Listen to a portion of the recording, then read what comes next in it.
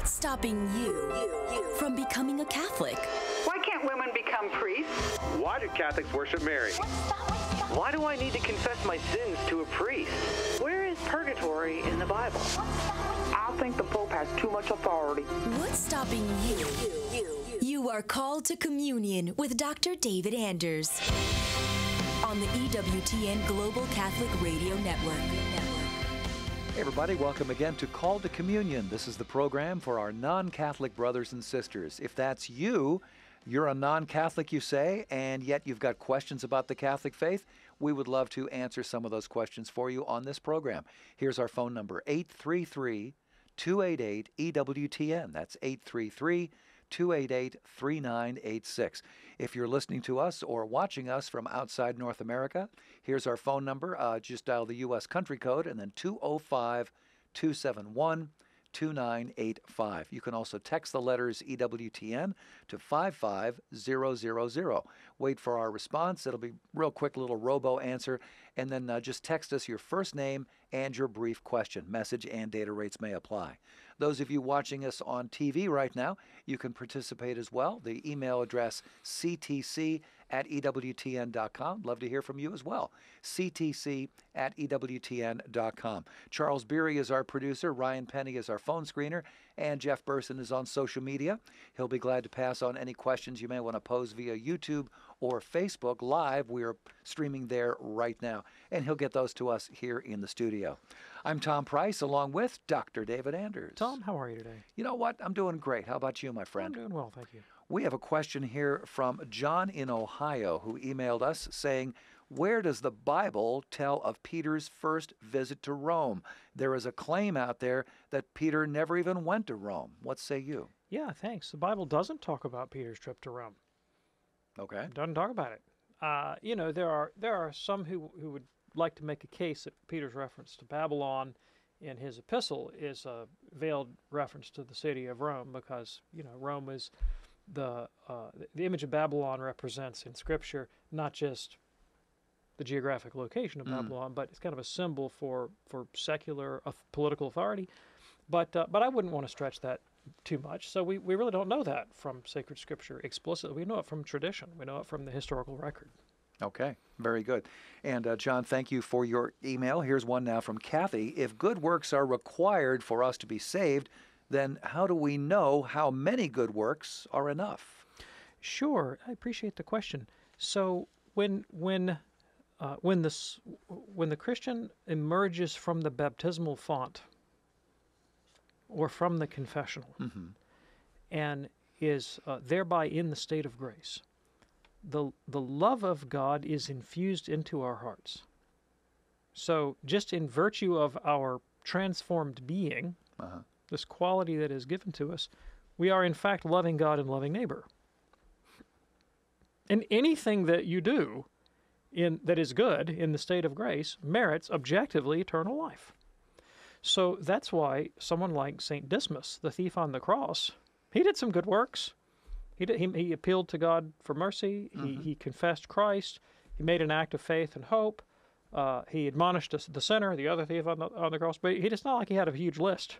He only had a few hours to get the job done. Right? He did a few good things, merited eternal life, and so it's not like there's a balance, and you have to keep adding in good works until they somehow outbalance your bad works. It doesn't work that way. It doesn't work that way. Your whole character is changed. You're reborn in Christ. You're born again. You're made into a child of God.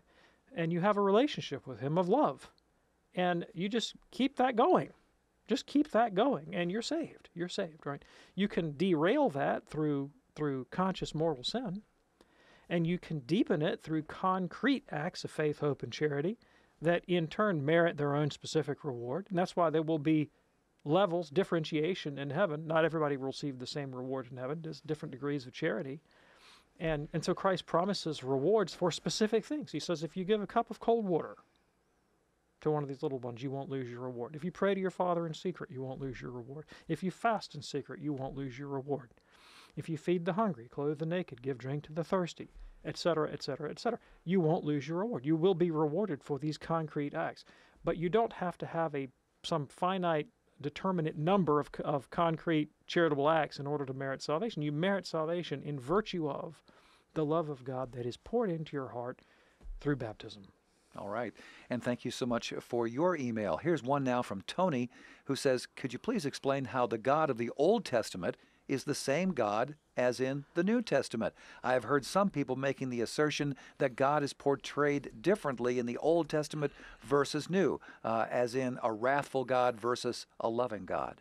Yeah, thanks. So I never understood this claim that the God of the Old Testament is somehow wrathful and the God of the New Testament is all mercy, love, and bunnies. Mm-hmm. Because when I read the New Testament, I find a God of wrath and mercy. So, in Luke chapter 10 or Matthew chapter 11, for instance, Christ says, woe to you, Chorazin, woe to you, Bethsaida. Mm-hmm. Because if the deeds done in you had been done in Sodom and Gomorrah, they would have repented in sackcloth and ashes. But you didn't. So, boy, you're going to catch it. Yeah. And in the Thessalonian correspondence, when St. Paul anticipates the second coming of Christ, part of the glory of the second coming is Jesus meting out punishment on his enemies. That's the language that the apostle uses about the second coming. And Christ himself speaks about the destruction of the city of Jerusalem and suffering incomparable to anything that the world has ever seen before or since. I mean, there's a lot of fire and brimstone, if you will, in the New Testament. Now, there's a promise of mercy and forgiveness as well, just like in the Old Testament. God was very serious in the Old and New Testament about obedience, about repentance from sin, about the reality of punishment if we're unrepentant, the need to get our lives straight, and the promise of mercy if we do. Same in both Testaments. All right. It's all there, right? Yeah, it's all there. Okay. Well, we thank you so much for your email, Tony, and for everybody who sent us emails. If you would like to send us an email for a future show, here is the address, ctc@ewtn.com, ctc@ewtn.com. Lots of ways to contact us here at Call to Communion. The one we're talking about right now is our phone number, and that's 833-288-EWTN. That's 833-288-3986. We have several lines open right now. You can also text the letters EWTN to 55000. Love to hear from you today. And again, that email address, ctc@ewtn.com.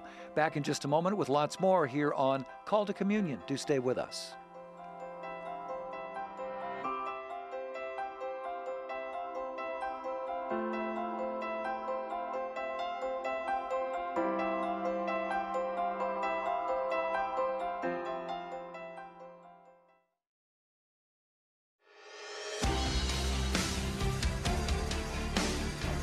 It's Called to Communion here on EWTN. Our phone number 833-288-EWTN. That's 833-288-3986.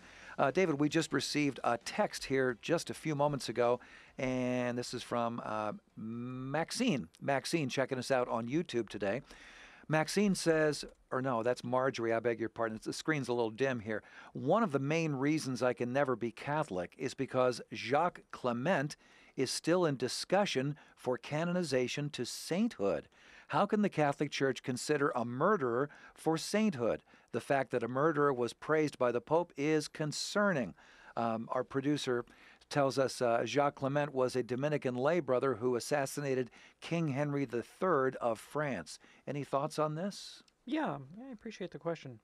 So, I don't know what tradition you belong to now. Maybe you're you may be nothing. Maybe you're a Protestant. So I'm kind of presuming maybe you're coming from another Christian group, perhaps Okay. Protestant tradition. And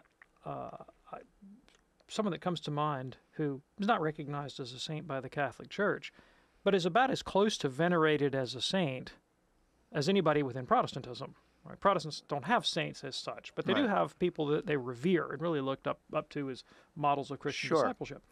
And I don't think anybody was more eminent in that way in the 20th century than Dietrich Bonhoeffer, the German theologian, wrote the book The Cost of Discipleship, who, as we know, was executed by Hitler for his complicity in a plot on the Führer's life.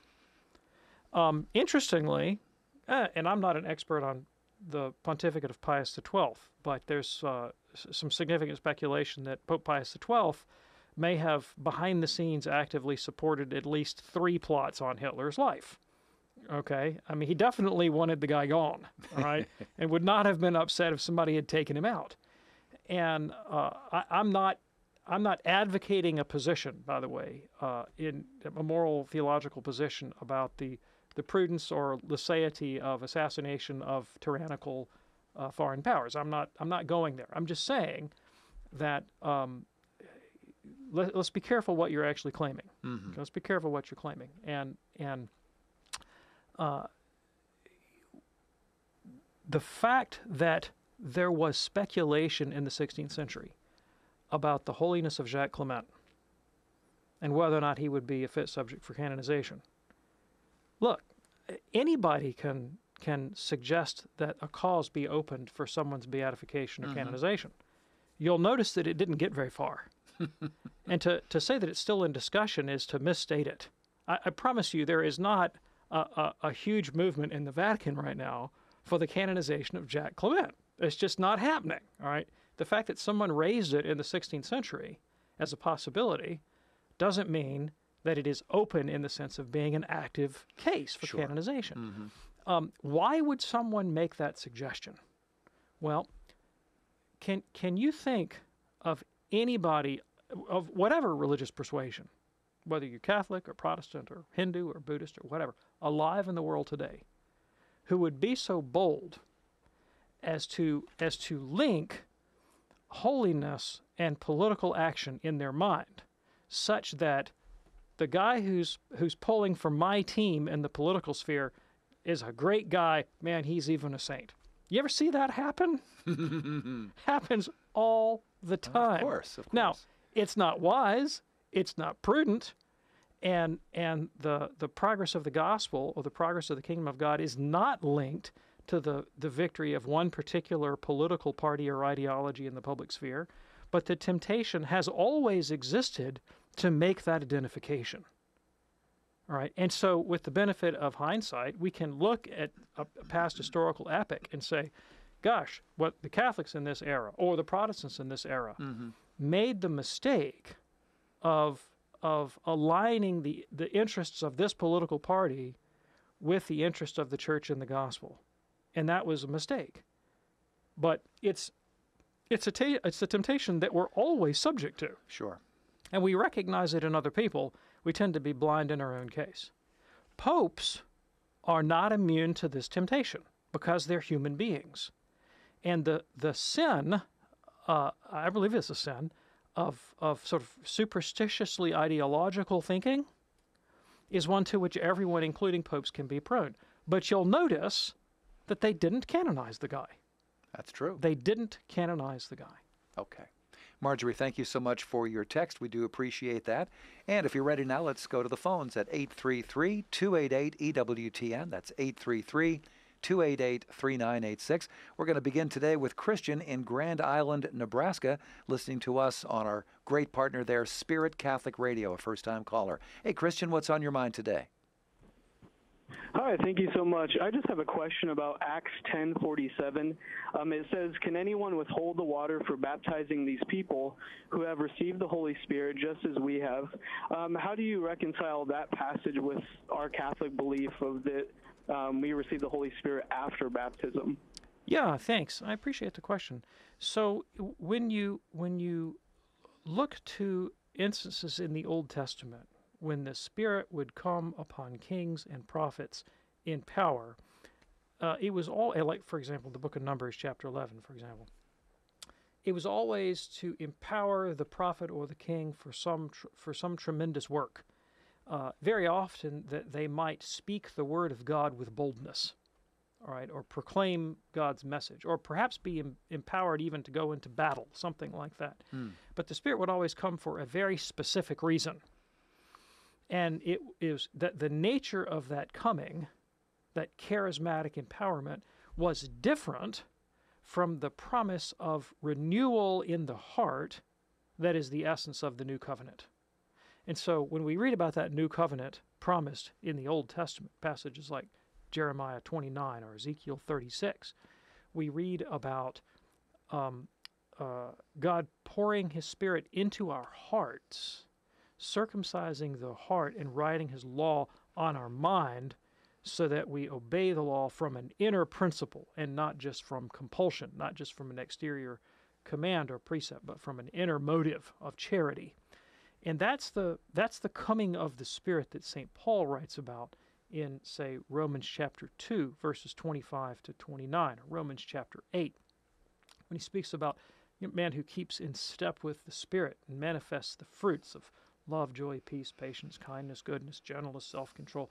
This is the gift of the Spirit in baptism when we die with Christ and rise again with Him. This is what Christ speaks of in John 3 when He says, unless a man is born again, he cannot inherit the kingdom of God. It's that inward renewal by the Holy Spirit where we're made new men and women in Christ. Now, in the book of Acts, the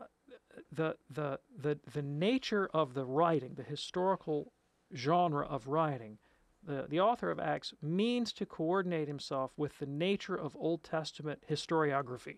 He's using the same narrative style that you would find in Samuel and Kings.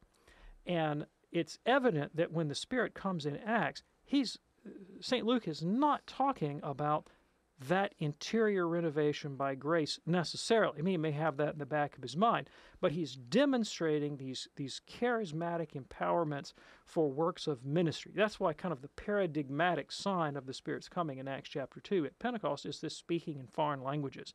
And you'll notice that almost every time the Spirit comes in Acts, it's not to empower works of charity per se, but this Spirit-inspired speech. All right, whether it's speaking in tongues or prophecy or simply proclaiming the works of God boldly. All right, and he's coordinating it to that Old Testament vision. So this is complementary to the Pauline image or the Jesus's teaching about that interior renovation, but not in conflict with it. It's another aspect of the Spirit's ministry, and it serves a particular narrative function within the context of the book of Acts. Okay. And we thank you so much for your call, Christian. That opens up a line for you now at 833-288-EWTN. That's 833-288-3986. Call to communion in progress here on EWTN. Patty's checking in with Facebook right now. Hey, Patty, glad that you're watching us today. She says, our 22-year-old son told us he is opposed to religion, any religion, because of, quote, the rules. Well, of course, he follows rules all the time, traffic rules and other rules. How can we lovingly respond to our son? That's from Patty. Right. Okay, so lovingly responding is the easy part. Right. Getting him to agree, that's the hard part. Yes. Okay. I can't tell you how to change your child's mind. If I knew that, I wouldn't be in the shape I'm in, right? I mean, and we all have that trouble as a parent. I can give you, a rational answer to the question, right? Which is, what's the point of rules in religious life? Well, religion, from the point of view of the Catholic faith, is actually a virtue, right? A virtue is a capacity, a power, right, to exercise some faculty well for the sake of some good. Mm-hmm. What is the object of the virtue of religion? Well, it's honoring God. It's honoring God. And from one point of view, to adequately honor God could not possibly be defined within the narrow parameter of a list of rules. You know, as if I simply check these boxes and then I've honored God, right? Because what do we owe God? We owe everything. Everything. Our life, our happiness, everything that we have that is good, we receive from God, right? What's the proper response for such a relationship? Well, gratitude, thanks, right? Just a whole life given over to His service, and it's kind of analogous to saying, like, well, how could I adequately honor my wife for her gift of self to me? Mm-hmm. Could I narrowly define that within a list of rules? By no means. By no means. What a grotesque diminution of the honor of marriage. If I could just act like, just follow these rules and I've done everything I need to do for my wife. It doesn't work that way. No. Does that mean that rules don't apply? Well, how about the rule that says thou shalt not commit adultery? Is that sufficient to define the honor that I owe my wife. By no means is that sufficient. But is it necessary? You bet. What if I took the attitude of, you know, it isn't about rules, so I don't have to worry about the no adultery rule? Well, you see how what motive that would spring from. Not from a desire to honor my wife. Of course. So the fact that we can lay down principles and rules in our conduct with respect to Almighty God is sensible and reasonable, but certainly not sufficient to describe the relationship of love and gratitude that should characterize our whole being. Yes, indeed. It is called to communion here on EWTN. Our phone number 833-288-EWTN. That's 833-288-3986. Love to hear from you today. Here's a question that just came in from John. He texted us and said, God cannot be a just judge if he doesn't punish sin. If neither Christ nor the saved bear that punishment due to sin, who does? Yeah, well, first of all, I disagree with the premise of the question. I completely disagree that justice necessitates punishment, all right? Because what are the purposes of punishment? Okay, well, there are at least three, right? So, first of all, you punish because you want to deter future crime. Sure. All right, and that's one of the reasons you might, you know, when criminals are convicted, it's public. Because you want other people to know if you do this, you're going to end up like this guy. Mm-hmm. Okay.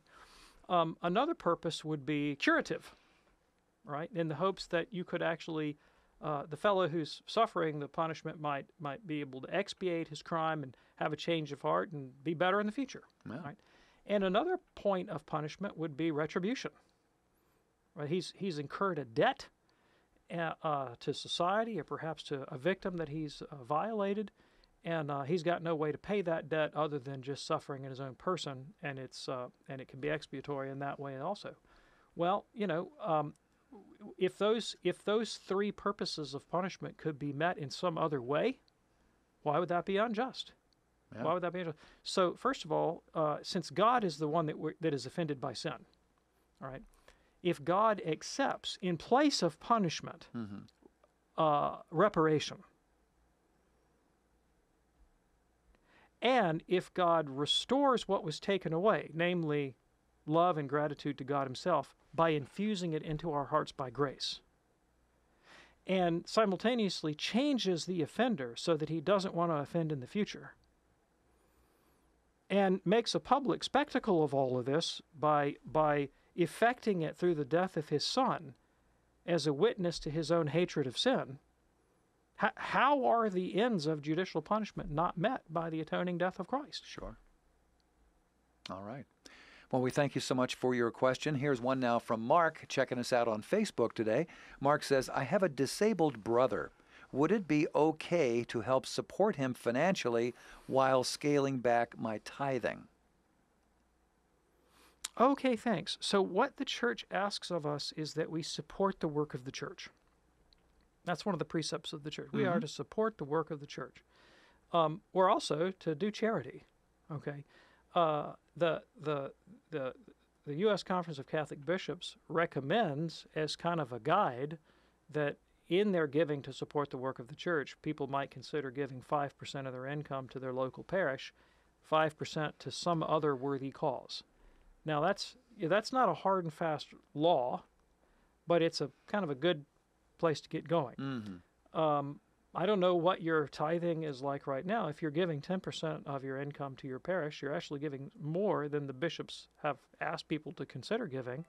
If you want to direct 5% to your disabled brother and 5% to your parish, seems like a perfectly reasonable arrangement to me. Sure does.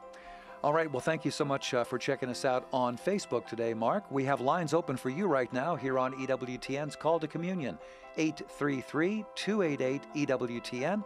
That's 833-288-3986. Stay with us.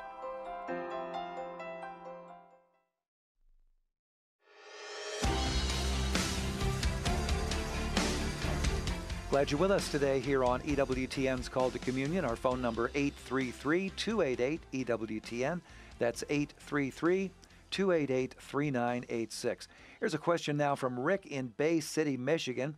He says, in Matthew 16, verses 18 and 19, Jesus tells Peter that what he binds on earth is bound in heaven, and what is loosed on earth is loosed in heaven. So what is Jesus referring to as bound and loosed?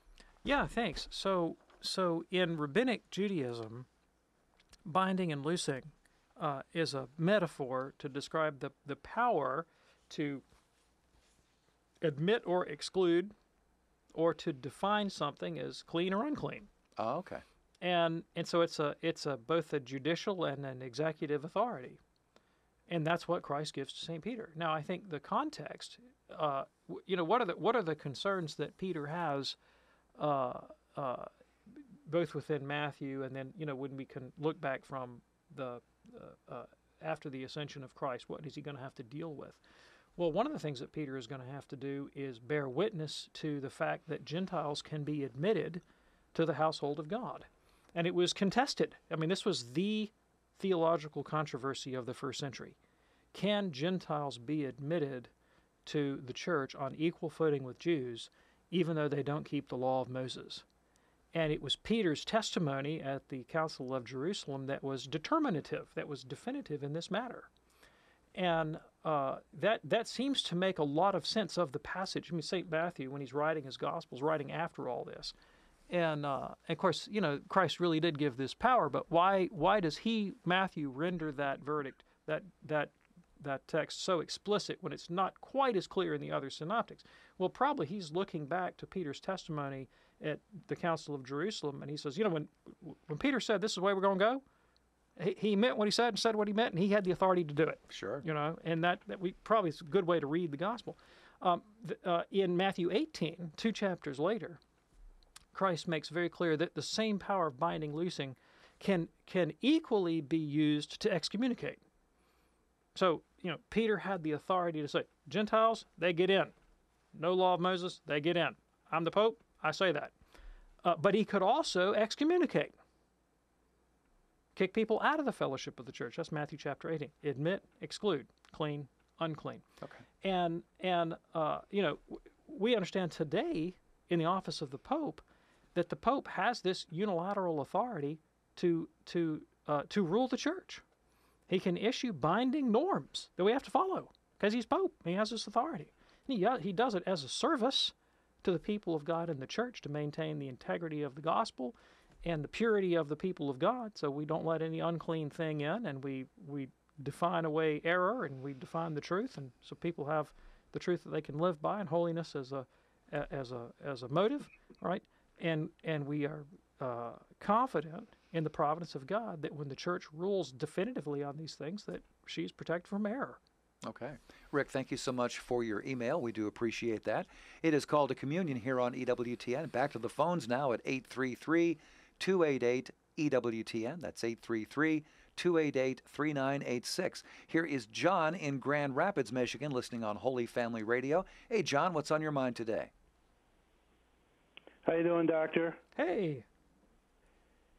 Love your show. Thank you. Hey, I've been going to ask this question for a long time. I tried to get through a few times, couldn't get through. But people have talked about extraterrestrial people in the universe. People have seen UFOs and so on and so forth. And I had a Catholic priest one time tell me that he saw a UFO. He was camping. He said, I know what I saw.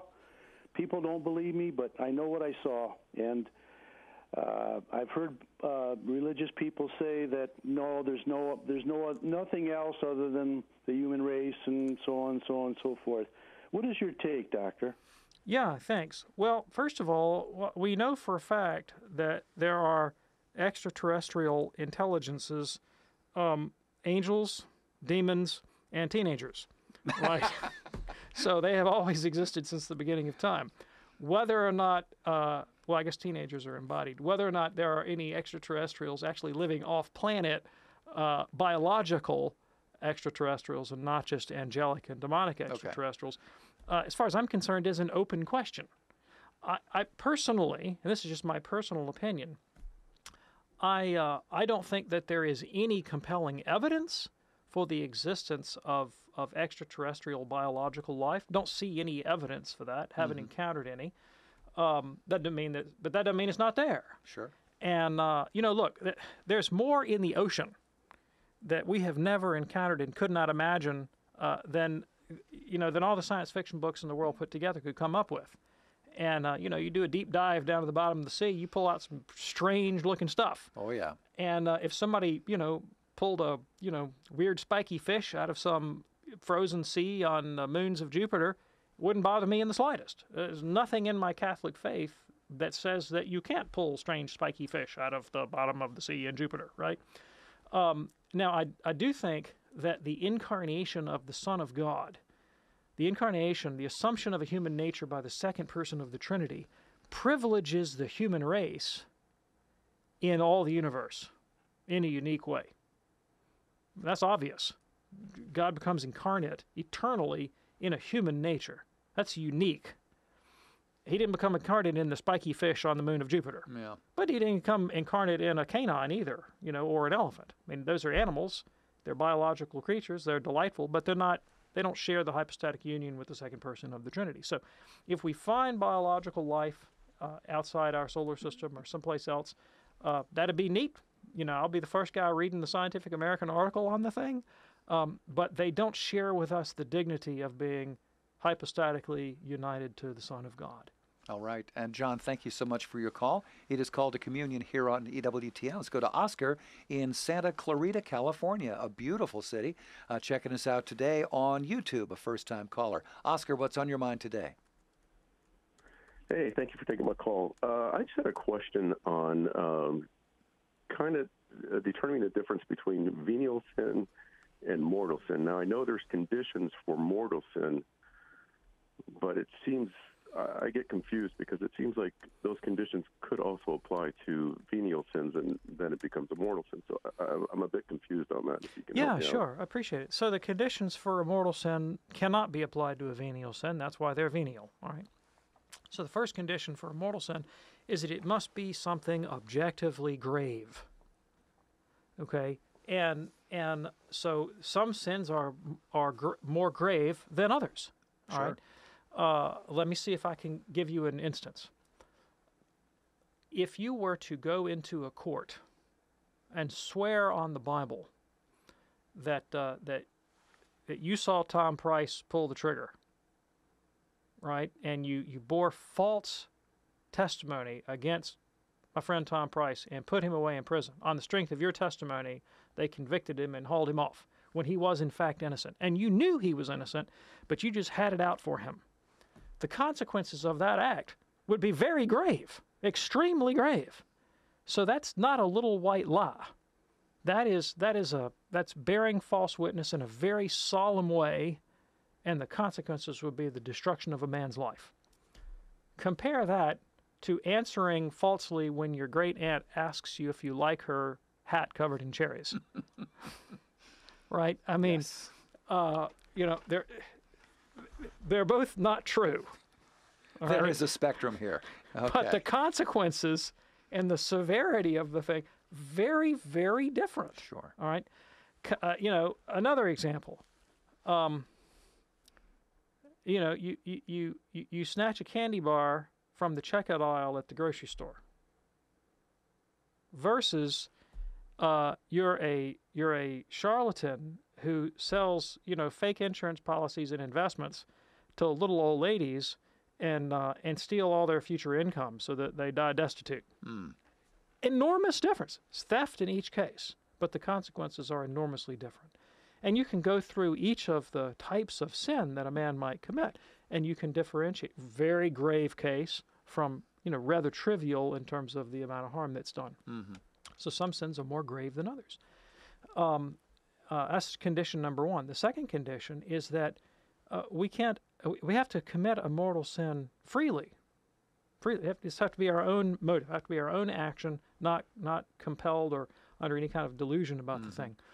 And again, somebody could force me against my will into a situation in which I would seem to be complicit in an act that I myself did not personally intend. And that's, obviously the intent is critical for the commission of a morally relevant fault. I mean, example, let's say I'm a construction worker and I'm on top of a building I toss a cinder block off the roof of the building because I think I've got clear, area down below, and lo and behold, Tom's my whipping boy today. Tom comes around the corner and gets hit on the head with a cinder block, and it kills him. But I didn't intend to kill him, and I thought I was in the clear, and I thought I could throw the cinder block off. Well, my lack of intent means that might be manslaughter or wrongful death, but it's certainly not intentional murder. Sure. Versus I'm leaning over the edge and taking careful aim. Yeah. Right? So the intent matters. All right. And then also knowing that it's wrong. I need to genuinely understand that it's wrong and have that capacity to form that moral judgment. Another example. Murder is wrong. It's always wrong. It's always wrong. It's terrible to take a life. But would we consider it the same to kill a man in cold blood in the modern world with the benefit of our civil justice system and laws compared to, say, maybe somebody who lived in a very, very primitive society where the only form of justice available was the vendetta system? And many times and places in history, that has been the only form of justice available. Well, if that's all you've got, are there likely to be transgressions against justice in the execution of vengeance? Of course there are. But the ability of the one perpetrating that crime to kind of differentiate between personal vengeance and the form of justice known as vendetta would be pretty hard to slice. And I think we wouldn't approve the action, and we would try to bring that culture and that society into a more rational conception of jurisprudence, but we also would not judge that person as harshly as we would judge somebody committing just a cold-blooded murder today. So there are things that can differentiate all of these categories. Now, I think more to the point, can we have certainty in the moment that I've just crossed the line between venial and mortal? Probably not. Probably not. Okay. If there's a borderline case, the safe thing is to confess the sin as if it were mortal. Alternately, if you're someone who's given to scrupulosity and you're just terrified that everything that you do is mortal, then what we got to deal with that as a psychological problem, Right. not as a moral one, right? But there really are differences between sins. And in sacred scripture, in James chapter 3, the apostle differentiates the gravity of sin. And he says, well, we all stumble in many ways, venial sin. Mm-hmm. But the man who can control his tongue, he's a perfect man. All right? So St. James envisions a disciple of Christ who is seeking to live a holy life, but he's stumbling in many ways. And he's not watching his tongue. He's saying unkind things. But James doesn't imagine that would disqualify someone for eternal life. By contrast, St. Paul enumerates several things that will cut off the flow of grace into our soul and keep us out of heaven. He says fornication, adultery, factions, drunkenness, carousing, hatred, disobedience to parents. He says these kinds of things, if you do these things, you will not inherit the kingdom of God. Mortal sins. Okay. Oscar, thank you so much for your call. We do appreciate that. Call to Communion here on EWTN. I want to tell you about a brand new book now available from EWTN Publishing. We have it right here on the desk with us today. It is called Raising Upright Kids in an Upside-Down World by our friend Dr. Ray Guarendi. Dr. Ray addresses some of the hardest questions of modern parenting in the year 2020. Things like how do you manage your children's access to pop culture? Dr. Ray's got some very clear ideas about that. How do you handle the overabundance of stuff that engulfs your family's everyday life? We all have things that we could probably do without. So do check out this wonderful book. It's available right now from EWTNRC.com. It's called Raising Upright Kids in an Upside-Down World. Buy Catholic, shop EWTNRC.com. It's a great book. Let's go now to Katie in Athens, Georgia, listening on the EWTN app, a free download. Hey there, Katie, what's on your mind today? Hi, Tom. Hi, Dr. Anders. Thank you for this show. I very much depend on it. Thank you. I just had a question. Hopefully it's a quick one. I have a family member that's Protestant and then also a family member, not a family member, I'm sorry, a friend that's Jehovah's Witness.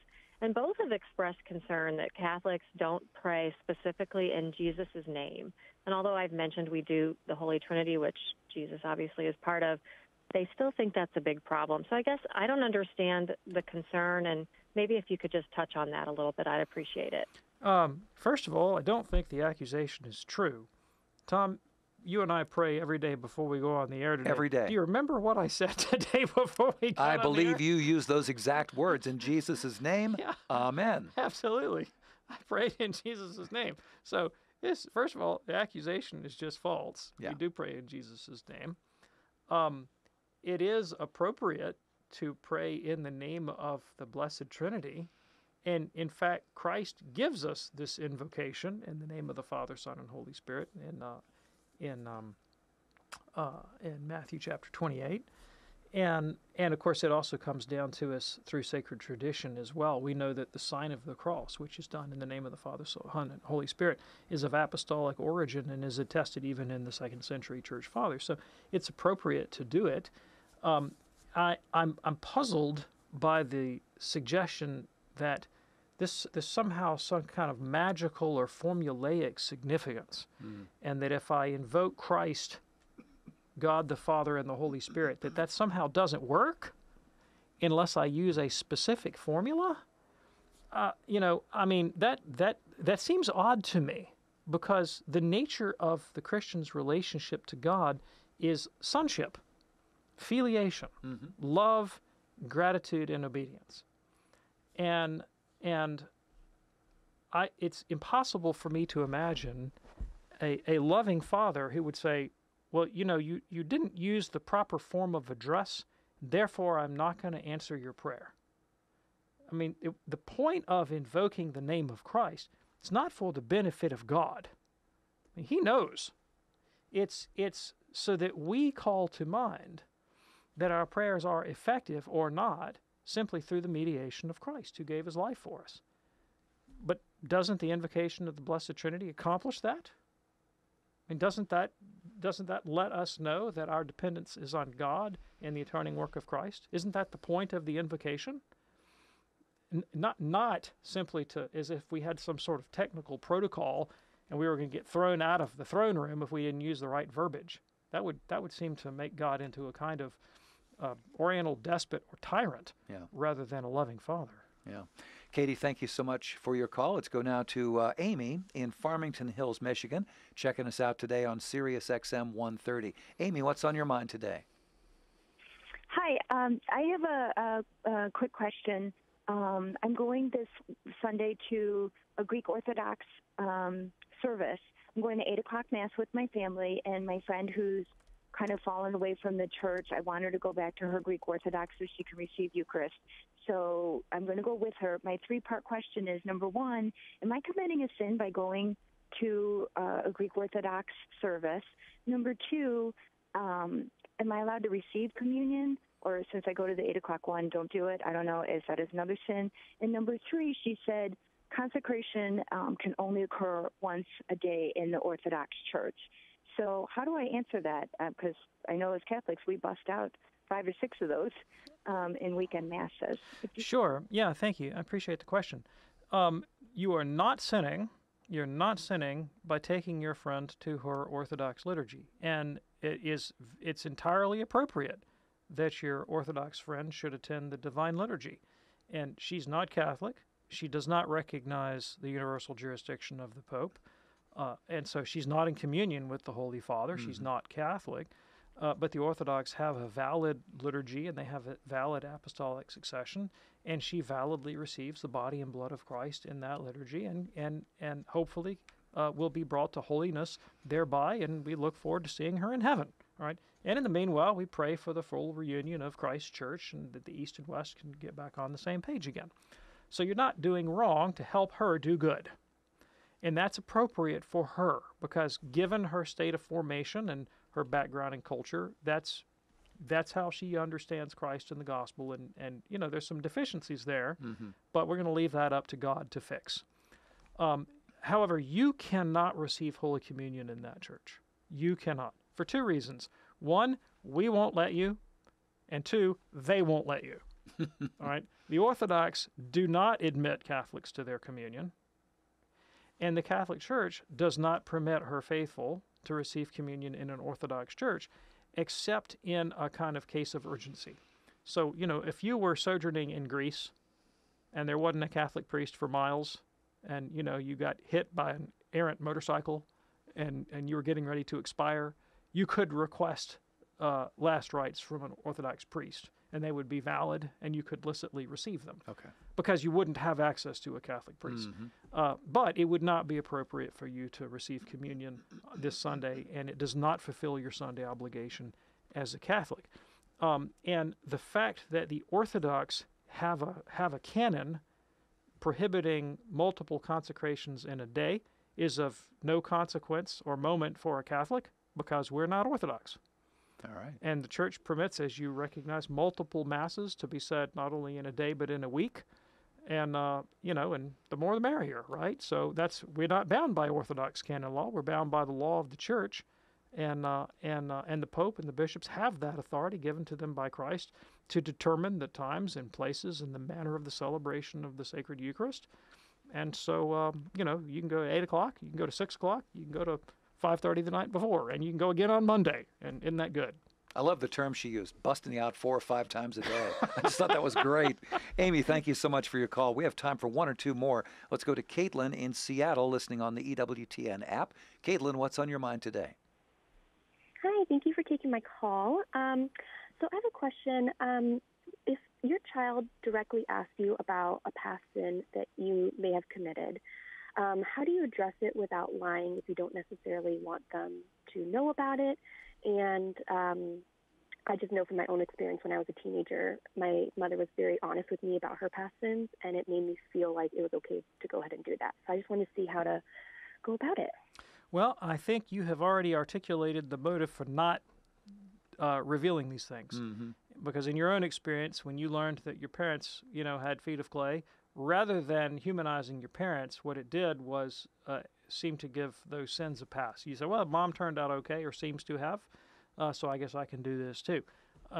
This is just my personal judgment. You can come to a different judgment. My personal judgment, based on my experience as a parent, is I would say to my child, look, my past is forgiven by Christ. He doesn't remember it. Why should I? We don't need to go there. Good answer. Caitlin, thank you so much for your call. Here is Michelle now in San Antonio, listening on Guadalupe Radio, a great partner there. Hey, Michelle, what's on your mind today? Yes, hello. My husband is coming around. He's Baptist and I'm Catholic. He's coming around to being Catholic, and he believes in the Eucharist, the transformation of the communion into the body and blood of Jesus and things like that. But he says one thing that bothers him is that he doesn't need the intercession of the Pope to communicate with Jesus. But I didn't know what to say to that. Yeah, thanks. Appreciate the question. He misunderstands the office of the papacy. We don't have a Pope so that he can intercede for us with God. That's not the principal ministry of the Pope. The principal ministry of the Pope is one of jurisdiction. He has an executive and juridical authority over the household of God. So, I don't need the president of the country to intercede with God for me. But I do need a president or a prime minister or a king or a monarch or somebody to be an executive authority to direct the government. Otherwise, the whole thing just descends into chaos. The Pope's principal ministry is one of jurisdiction and teaching, not intercession. Now, every priest, not just the Pope, but every priest in the Catholic Church has a special intercessory ministry where they, a ministry of mediation, where they administer God's forgiveness and grace to me, and in turn effect the sacrifice of the Mass on my behalf before Christ. That's not unique. The Pope does that, but so does every single solitary priest in the Catholic Church. That's not what distinguishes the Pope.